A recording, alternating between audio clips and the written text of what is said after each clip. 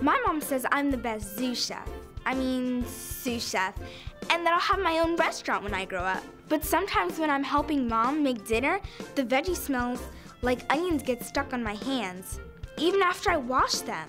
Mom said to just add some baking soda into my hand soap. And you know what? It totally washes away the smell. And it does the same thing on the cutting board.